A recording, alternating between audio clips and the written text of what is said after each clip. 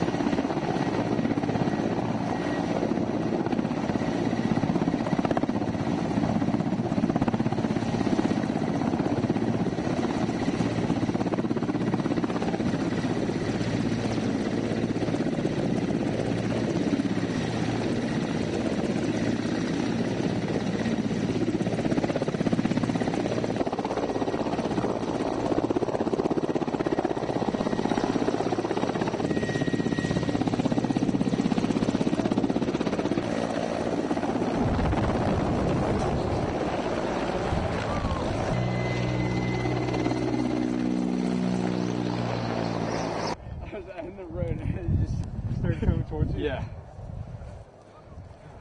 Oh, so that guy is also wounded. He's wounded, yeah. Wounded one. He's still going, reacting. Він поранений, там ще одна людина. Вони продовжують стріляти. You came up out of the trench? Yeah, boy. You had cover. You had good cover. Don't lose your cover, okay? Треба, щоб ви вийшли з траншеї, бо вам стріляли, коротше. Ді, тебе ранили, блядь, прив'яжи руку, ногу, я хер його знаю. Я вже все, я не участвую. Поняв фішку? Запитай його, чи він мертвий, чи його можна лікувати. Сказали, що він вже більше все. Ну я ранений.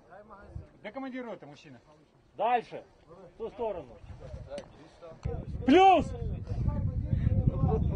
Єбать. Доповідай. В ту сторону, звідки херача, там і противник.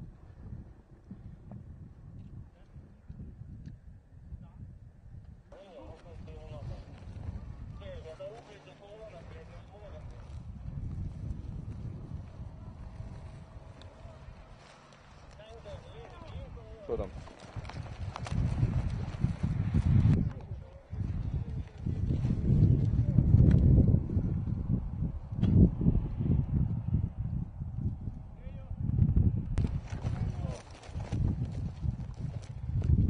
Твоя техніка приїхала? Мінус, ще не під'їхали. Yeah, so right now they just air assaulted in. The 3rd platoon we're following right now is clearing the area to the north to allow their ground convoy to come in.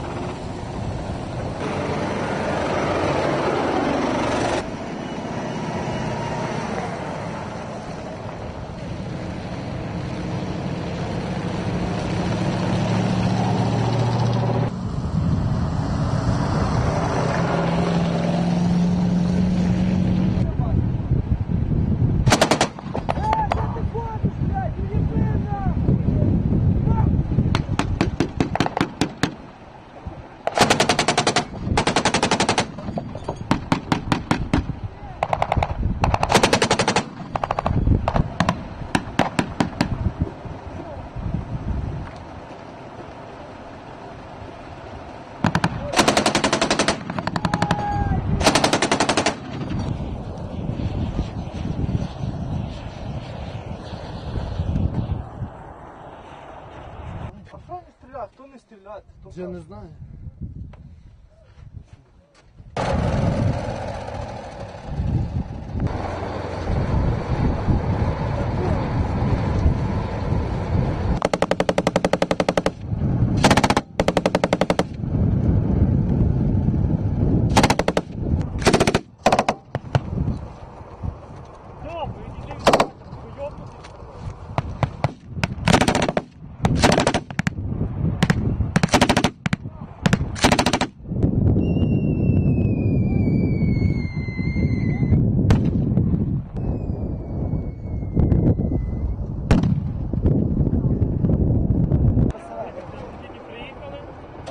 Так. От, засікати там пускаємо дими оранжеві. Все, так що давай всі БТР зосереджені туди.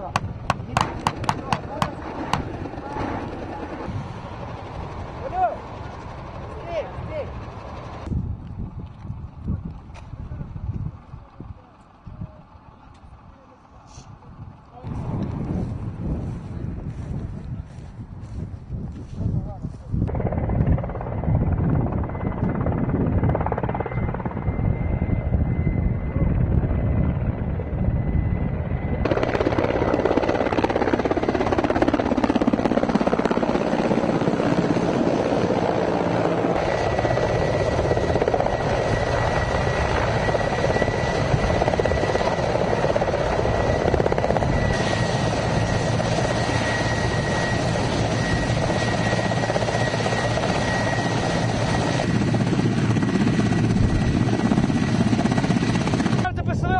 Чого сюди ж прийшли? Там ліва сторона.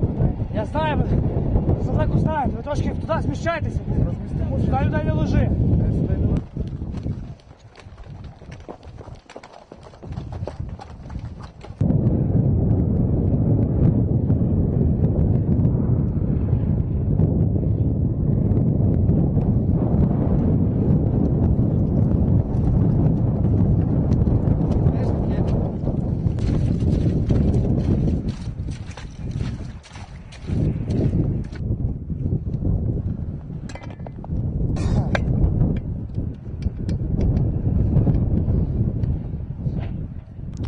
Today we facilitated a air infill for a relief force. The operation was to kind of beef up security around a defensive system that was already in place with a ground assault convoy to also help out the air assault elements once they got on the ground.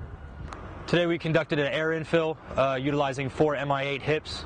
What happened was we landed these aircraft, dismounted about a platoon size of dismounted infantry to relieve a sort of beleaguered force inside a trench line. At that time, another friendly follow-on force, they utilized a ground assault convoy consisting of BTR-80s and ZSU-23-2s. They also came up and shored up friendly positions. They pushed out into a trench line approximately 100 meters from the LZ and then took up security positions facing outward there. I think it's important because it kind of builds confidence in the Ukrainian Army's their ability to utilize combined arms. So you had, we're working with rotary wing aircraft, armored personnel carriers, dismounted infantry, and for the commander on the ground to really, start to flesh it out how that's supposed to go and get everyone there to the fight, I think that's very important. I think it went very well. They demonstrated an ability to work in all conditions, especially the snow that we had today. That's definitely something that they should definitely be proud of. Not a lot of armies in the world can work in inclement weather such as that, so that's definitely one good thing that happened. It's been a great experience to get out and travel, especially to Eastern Europe, someplace I've always loved. Has always been a dream of mine. So to come here and actually get paid to do it is very nice. The Ukrainian Army is an amazing army to work with. There's a lot of learning that we both do from each side. Some days it feels like they teach us more than we teach them. What I really appreciate is definitely the hospitality they've shown to us here, which has been bar none. We've definitely learned a lot of their language. We've learned a lot of their tactics, techniques, and procedures, and their standard operating procedures. That's been good. We've also learned a lot about weapon systems that we would never see in our continental U.S. bases, such as AGS-17s, some of the heavier machinery like BMPs, BTRs, T-90s, or T-70s. We started off by doing sticks. We did a platoon, squad, company sticks, and then we went into medical training, such as first aid, CLS. We went through call for fires, cold load, hot load procedures for the aircraft. There's been a lot of things that we've gone through. Obviously, I've trained my own soldiers, and we had a limited training of the Afghan National Army. It's definitely a different experience. Not only because of the terrain and the geopolitical climate, but also because It's just difference in equipment and what we can bring to the fight. The Ukrainian Army is able to put up a lot of heavy machinery, and they're able to match us on a lot of stuff. Definitely their use of aircraft and artillery. So it's a different experience altogether. We go into we teach them the standard Army AAR process, which is definitely extremely effective at what we do. We go into actions or what happened, what the plan was. Then we go through each phase of the operation, all the way to the end. Then we look at what we can do better, what we did right, and try to capitalize on those. Yes, definitely. It's definitely been an amazing experience. It's something I'll always be able to tell my family and friends for years to come. The cooperation it's great. There is a bit of a language barrier, but the cooperation is amazing. We work a lot with the Ukrainian Army, the Marine Corps, and some with their Navy, and it's definitely a great experience.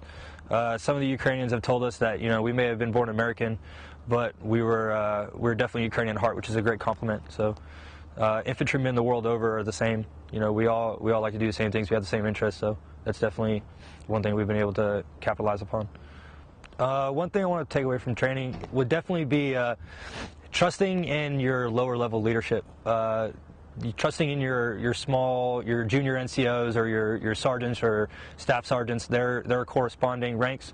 Trying to empower them to make decisions on the battlefield at a much earlier age than what they're currently doing now.